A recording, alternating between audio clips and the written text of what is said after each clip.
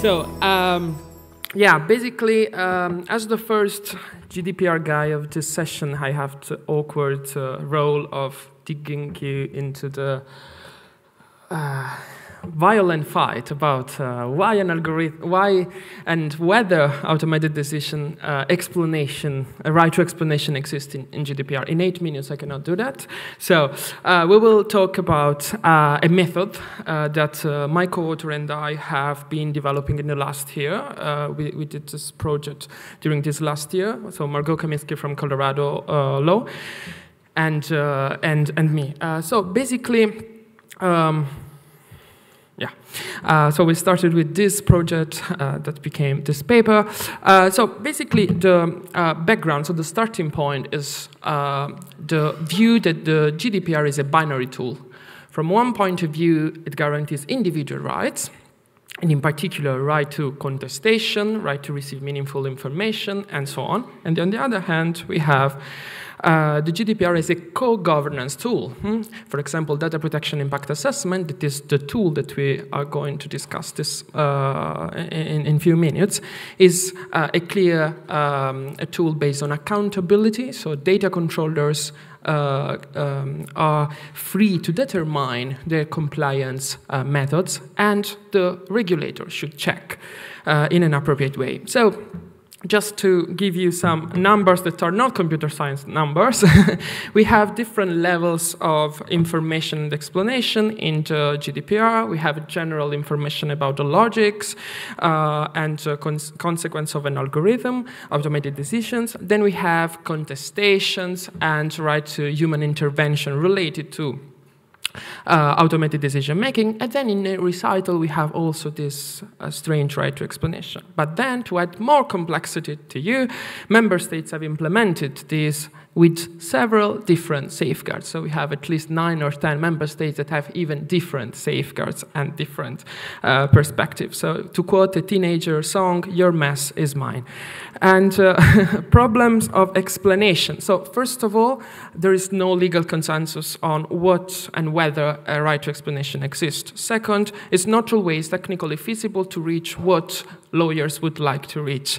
In terms of what explanation means, etc. A third point, transparency fallacy. So even though we could reach explanation, this would be probably not fully understandable or not useless. Data subjects could be not interested or could not really understand, because maybe what lawyers want, what lawmakers of the GDPR wanted, was not just a pure explanation, but was a functional justification of the algorithm. We wanted, the GDPR wanted that the automated decision-making could be somehow justified under point of view of fairness in the bigger perspective. I have another presentation about fairness this afternoon. So basically, the first step, we try to understand different layers of explanation. We have at least 2 layers, 2 poles, a general information, Article 15, so meaningful information about logic involved, and individual explanation, so why in a certain decision was taken. Yesterday, in the first tutorial, there was this definition of global explanation and case-by-case explanation. I think these are the 2 poles.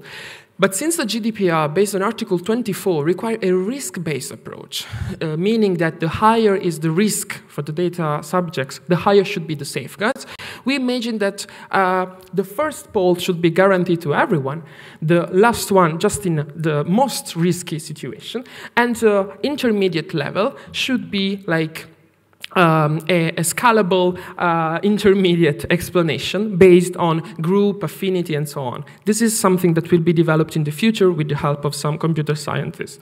So now let's look at data protection impact assessment. Basically, we try to compare the requirements of this data protection impact assessment, that just to explain you, to people who are not familiar with this, is a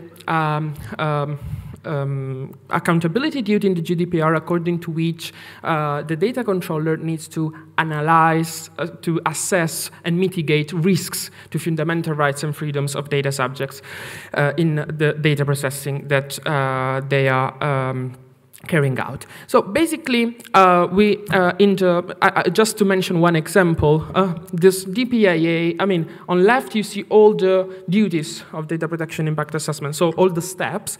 And just to mention one, for example, the assessment of necessity and proportionality of the processing may correspond to right to inform, so to the duty to inform data subjects, for example, about the categories of data used in the profiling or why the profiling is relevant. Because in the right part of this slide, I put the Article 29 Working Party explanation of what right explanation should be, but just trying to visualize it better. So the joint explanation of algorithmic data protection impact assessment and right to explanation, so duty to explanation. So basically, there is a need to describe the processing in data protection impact assessment, right? But this description of the processing can be very easily used as an explanation of the system, which is a duty under Article 15, for example. We know that data protection impact assessment is not based on public summaries, so it's not public, but it's well recommended by Article 29 Working Party that part of data protection impact assessment could be made public. Also, you see, between explaining the algorithm and assessing risks, there is a two-direction arrow, because basically also assessing risk should be explained. So the data subject should also receive, in our view, an explanation of risks and how these risks are mitigated. And for example, about individual rights.